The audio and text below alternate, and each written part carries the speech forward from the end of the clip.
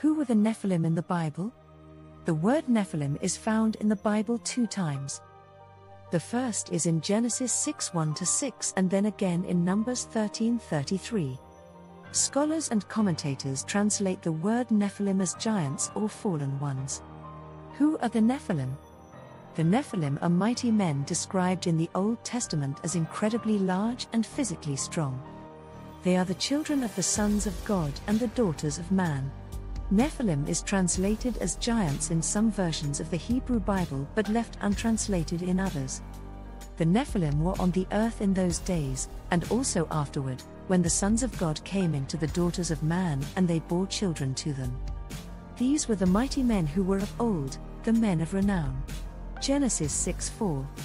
According to the International Standard Bible Encyclopedia regarding the Nephilim, this word, translated giants in the King James Version, but retained in the Revised Version, British and American, is found in 2 passages of the Old Testament, one in Genesis 6:4, relating to the antediluvians, the other in Numbers 13:33, relating to the sons of Anak in Canaan.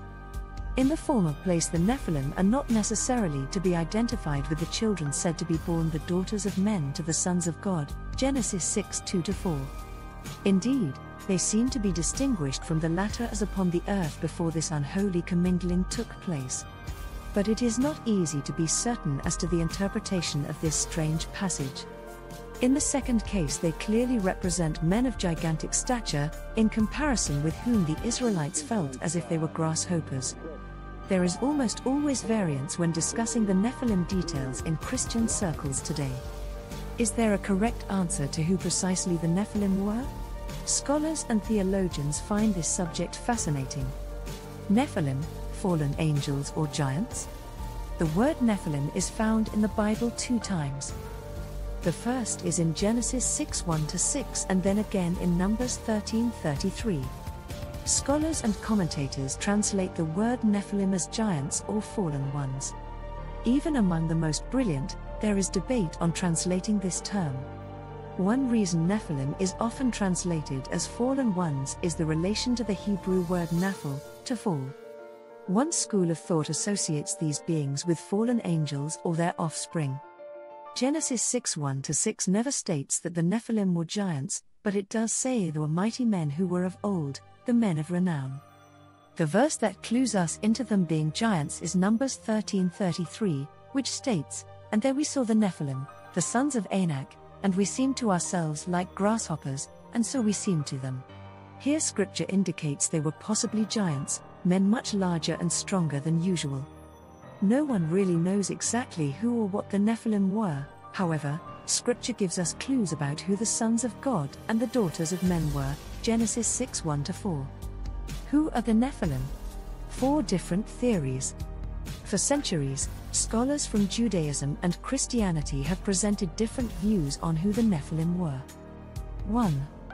The first view is that fallen angels had relations with the daughters of men, which resulted in a part human, part supernatural being, the Nephilim. 2. The second position held by some is that demons or fallen angels possessed men, then had relations with the daughters of men, resulting in the Nephilim. 3. A third position, called the Sethite view, is held by some scholars. The Sethite view defines the sons of God as the righteous line of Seth. 4. Lastly, a view held by the minority is the sons of God were simply fallen men. Theory 1. Nephilim as offspring of fallen angels and human women. The view that has increased in favor today is that the Nephilim were offspring of fallen angels and human women has increased in favor today is the position that the sons of God were fallen angels who had relations with the daughters of men, Genesis 6:1-6, and as a result, the Nephilim were born. This is the most popular view in the church today. Support for the theory. A verse that supporters of this position turn to is Job 1:6. Now there was a day when the sons of God came to present themselves before the Lord, and Satan also came among them. In connection to this verse, Job 38:7 also tells us, when the morning stars sang together and all the sons of God shouted for joy. These verses use the same term found in Genesis 6. Theologians historically have interpreted the sons of God as angels, which fit right into the context of these verses. One main scripture passage used to defend this view is Jude 1:6-7.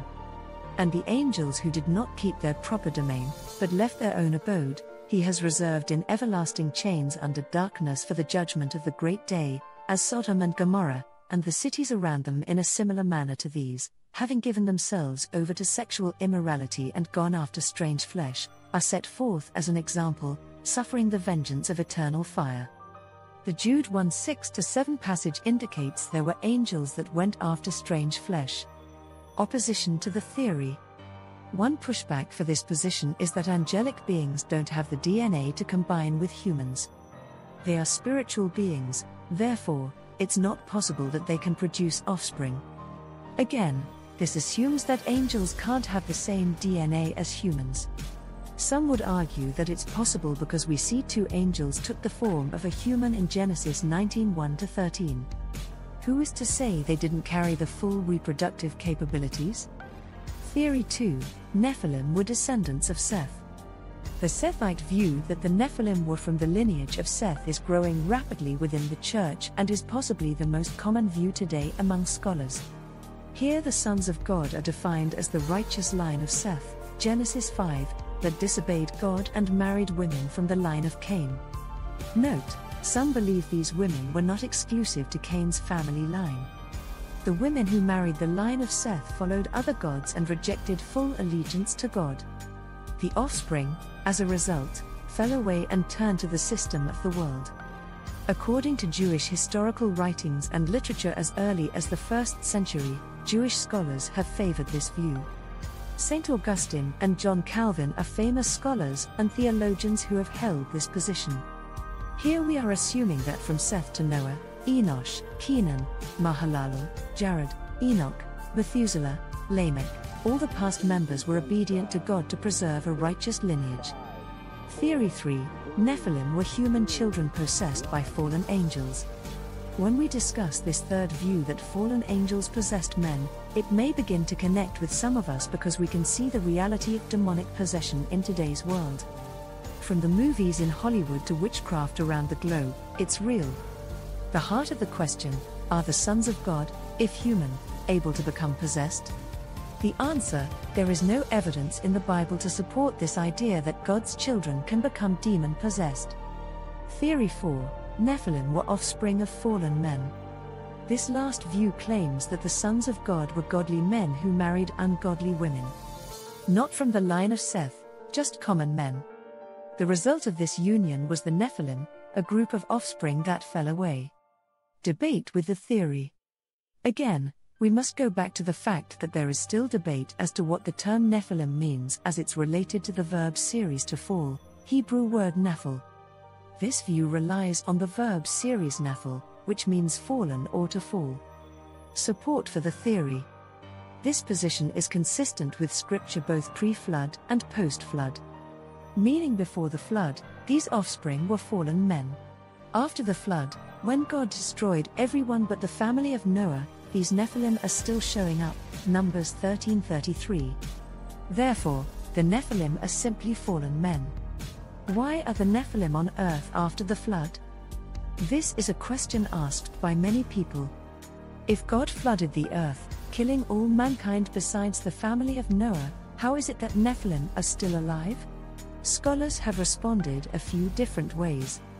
One answer to this question is: the Nephilim were giants, offspring of fallen angels, sons of God, and human women, so fallen angels simply continued to reproduce with human women after the flood. Another answer would be: the sons of God are fallen men. After the flood, different godly men had relations with different ungodly women and reproduced the Nephilim once again.